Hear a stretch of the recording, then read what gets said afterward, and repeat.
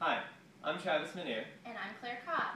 And we're going to tell you today about the Scour or quadrant test for the hip.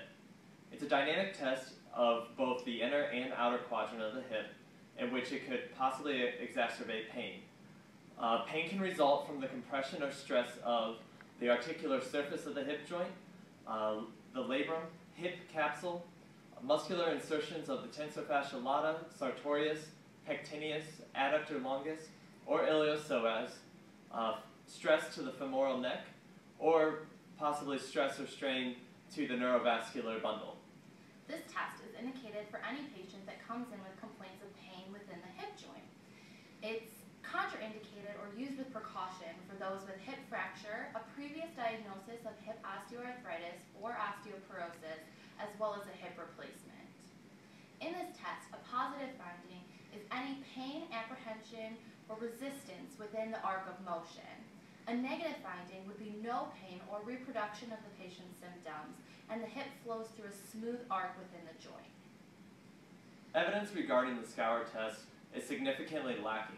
This is due to poor study designs and also inconclusive results. It's possibly also due to the wide range of diagnoses that we covered previously, making it more of a non-specific test. So now we'd like to show you how to do the test.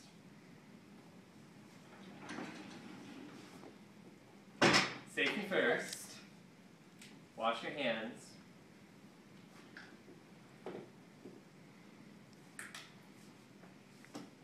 You're going to have your patient lying supine in a relaxed position.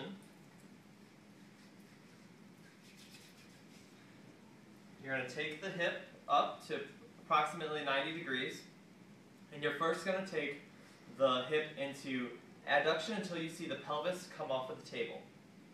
At this point, I'm going to put compression, long axis compression through the femur into the acetabulum, in which the head of the femur will be making more of the compressive forces there, possibly touching more on the labrum or hip capsule.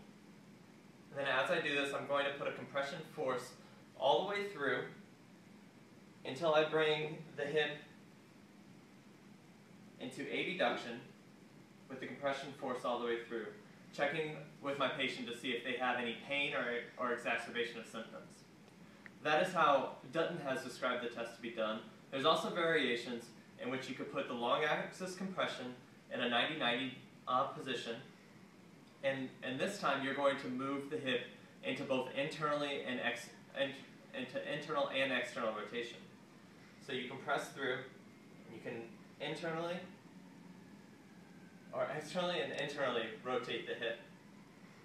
It's also, you can also see other clinicians and other textbooks that would say that you can compress the hip and go into both a little bit of adduction and extension, adduction and flexion, abduction and extension, abduction and flexion.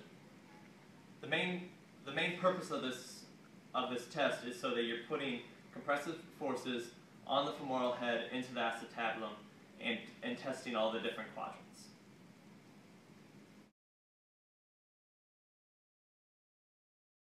Travis. Hi. So today I hear you have been having some pain in your hip, is that correct? Yep.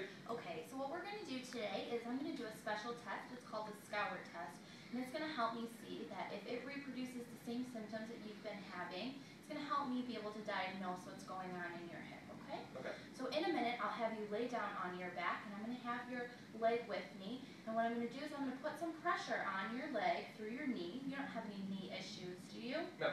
Okay. And what I'll do is I'll bring you through some motions, and I just want you to tell me if it reproduces the same symptoms that you've been experiencing, okay? Okay. Alright, so first what I want to ask though is make sure that this test is okay for you. So have you ever had a hip fracture anywhere? Have you ever had osteoarthritis or osteoporosis? Nope. Okay, and you've never had a hip replacement, correct? No. Okay. So go ahead and lay down for me. I'm just going to quickly wash my hands. Okay. So I'm going to grab your knee here. My hands are a little cold. I apologize. That's okay. Alright, we bring you in, and now I'm just going to put some pressure on you here, okay? Do you feel alright? Alright, and just let me know if you feel any pain. Anything like you've been experiencing? No? No? Feels okay. Okay, and I don't feel any resistance or apprehension during the arc of motion, so I would call this a negative Scour test.